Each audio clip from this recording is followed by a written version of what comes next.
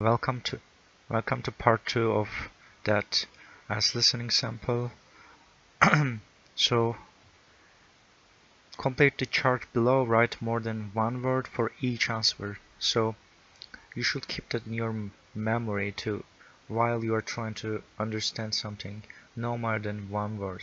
So you have to look at that information carefully, even if you understand like a fluent native person. If you don't know that, you are gonna possibly make some mistakes. So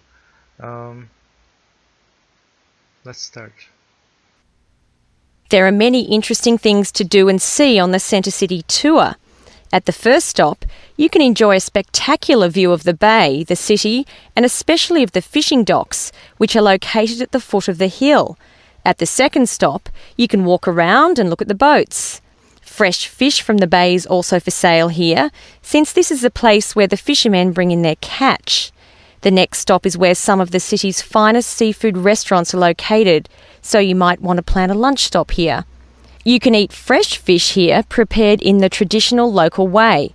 The fourth stop is, of course, where you can do your shopping.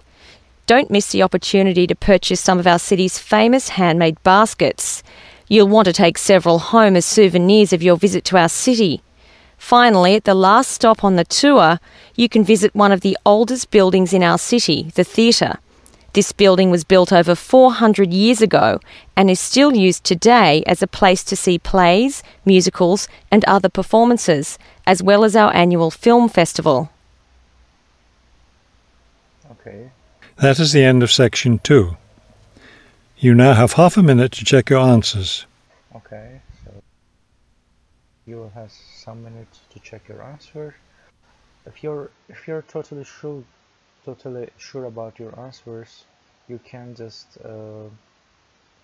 look at other questions, but be careful and practice before that. Okay, thanks for watching this video.